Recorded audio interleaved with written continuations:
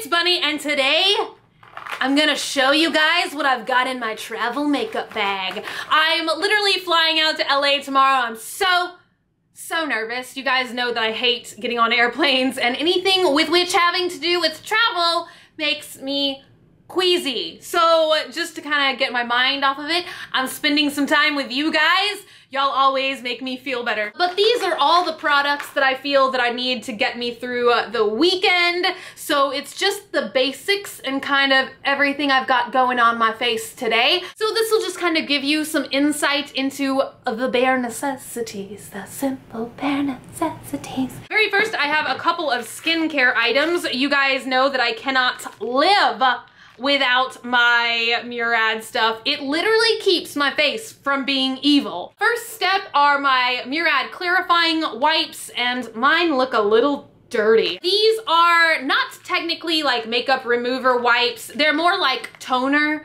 cleansing wipes. Definitely one of my holy grail products. You can find them everywhere, like Sephora and Ulta. Also, I have two other Murad staple skincare items. The first being something I cannot live without.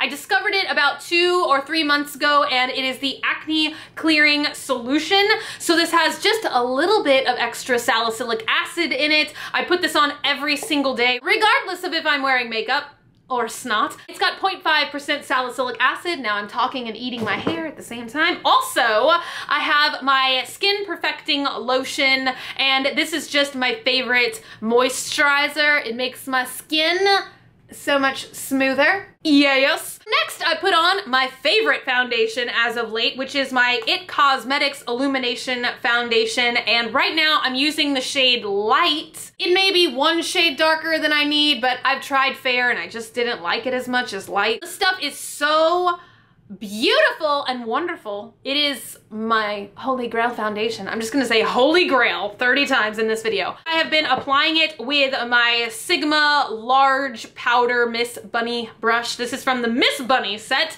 and it's dirty right now. Just look at that dirt. Ugh. Am I scaring you right now? I might touch you with my dirty face brush. I'm just kidding. I set my powder foundation with another powder because I'm insane. Lately, I have been loving this NARS translucent crystal powder. It's supposed to have illuminating properties in it. Mine looks disgustingly filthy, and I think it's because like the brush, the transfer from the foundation shade, this used to be beautiful and sparkling white, and I know it's not like mold or anything because I've literally only had this for about 2 weeks. It is a wonderful product, and lately I've just been obsessed with having like a really shiny, dewy face, and I think that this helps accomplish just that. I apply this NARS powder with this Sigma brush, which is also from the Miss Bunny set, and this is the Duo Fiber F50 brush. Duo Fiber brushes are my favorite kind of brushes. I don't know what I would do without them. I need to try and like make time to wash all these brushes before I take them with me. They're all so dirty, yet still so fluffy and dirty. That's what they are. Next, I apply yet another powder. I do love my powders. This powder is just for my around the eye area, just to kind of make my eyes look brighter and to give people the false impression that I'm actually well rested and prepared for life and the day. Sippy, sippy. So this is the IT Cosmetics Airbrush Illuminizer, and boy have I made a mess of this product. It's like a sifter thing, but just somehow there's so much product in the lid, so I have to carefully apply it. I'm sure you just saw like the dust cloud. It looks like, what's that Charlie Brown character with the, I almost said dirtbag. I bet that's not his name. You know the kid, the Pigpen, that's it, okay. I apply this product with this little BH Cosmetics flat top brush. I'm not sure what it's called because they didn't stamp the name on the handle. I love it anyway. It's just perfect for getting in that little area right there. Next, I do my brows, and my staple product for that is the Tarte Amazonian Clay Volumizing Brow Powder in the shade Blonde. I think I've talked about this on my channel before several times.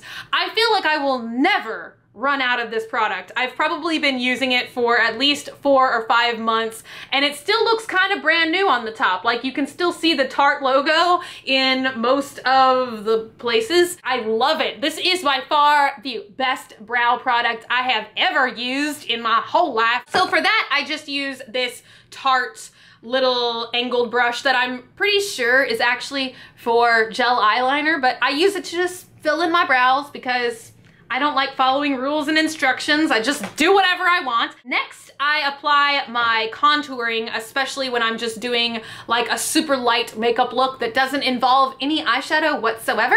So for that, I use my staple bronzing powder, which is Park Avenue Princess by Tarte. I have been using this stuff for years. Not like literal 4 years, but 4 years. For that, I apply it with this super old Tokidoki angled brush. I don't even think that you can buy these anymore. My mom literally bought me this set of brushes probably 5 years ago, and I just refuse to let them die. So I just shampoo them and use them forever and ever and ever. But it's so cute. There's like a little tiger wearing a crown. It's so cute. I'm gonna do your makeup today. That's what he says. Next, I apply my blush, and my favorite blush lately is the Too Faced Sweetheart blush, and this is something about berry. So it is a really bright, shimmery kind of blush. I just mix all them colors together just like that. I'll show you how I do it, just like this.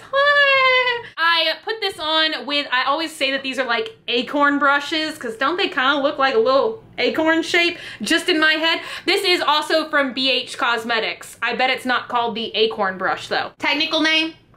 I don't know. Then to kind of blend everything together and add a little bit of highlight, I am using one of my brand new favorite products, which is the Physicians Formula Multicolored Custom Bronzer for blondes. They have different shades for different hair colors.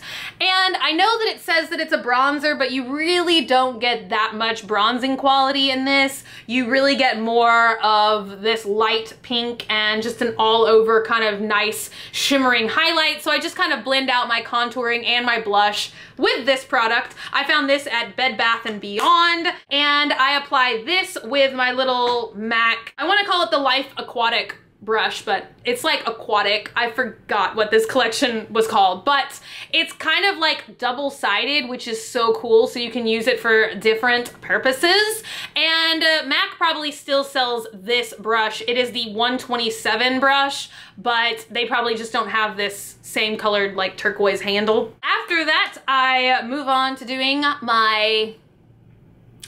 these things coming out of my eyeballs, eyelashes. I use 3 different products on them. The first being my Tight Line Mascara from IT Cosmetics. This is great at just kind of priming your lashes, and by priming, I mean separating them. It doesn't really do anything to like lengthen them. It just kind of gets really close to your waterline so you don't miss any lashes. The next product I put on is my Dior Show Maximizer Lash Primer. This primes, lengthens, it's got like those little fibers in them. So this adds like the va-va-boom, boom, va-va-boom. God, I can't talk all the va-va-boom. That's what everyone wants.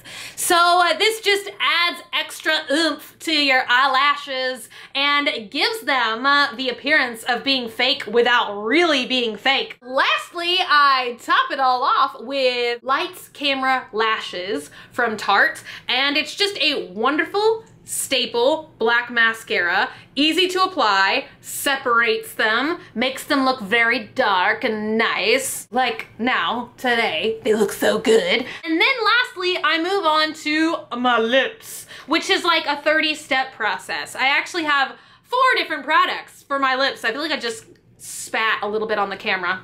Sorry. The very first product I put on to help remedy my eternal dry desert mouth is Too Faced Lip Insurance. It's a really moisturizing lip primer, and you just apply it like a lip gloss. Then I line my lips with the best and cheapest red lip liner on the face of the earth, and that is a boutique lip liner in Real Red, and I picked this up at Sally's Sometimes they even put these on sale. The normal price is $1, but sometimes you can even get them for 50 cents. It's insane. It's the best one I have ever tried, and I have tried a lot of red lip products. Next, just to kind of prime and make the color last longer, I use Too Faced's Stiletto Red, and I'm not sure exactly what this product is called. It's just like their lipstick in a gold tube. It's very moisturizing, so once again, that kind of helps like the mattifying properties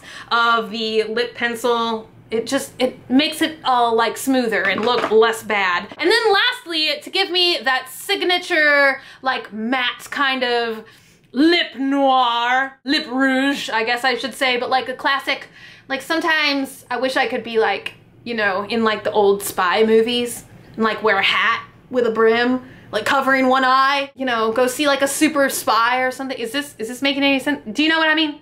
What are those movies called?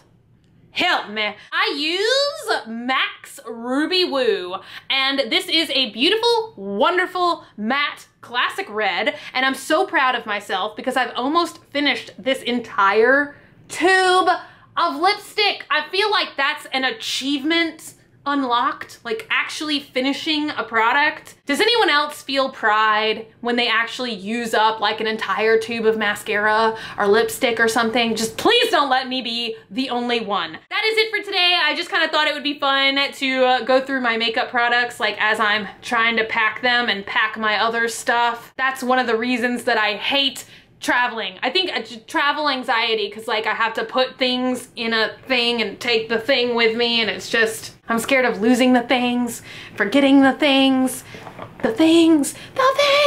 Someone hug me, I need a hug today. I'm gonna hug you, I'm hugging you. That was creepy. Not really coming from me. I've definitely done creepier.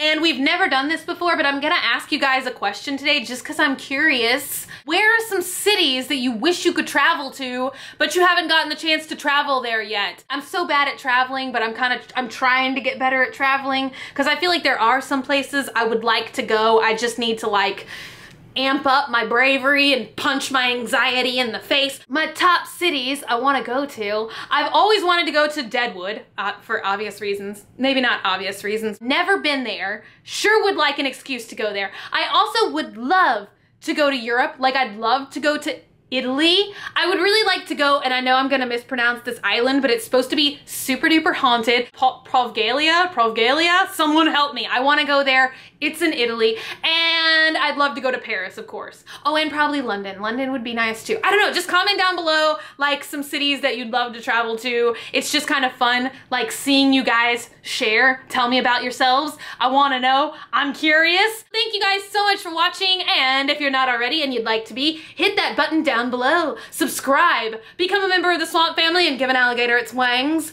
Also, if you want, you can like me on Facebook, facebook.com/graveyardgirl, or you can follow me on Twitter, Tumblr, or Instagram @graveyardgirl, same way it's spelled here. I love you guys so much, and I will see y'all tomorrow. Bye.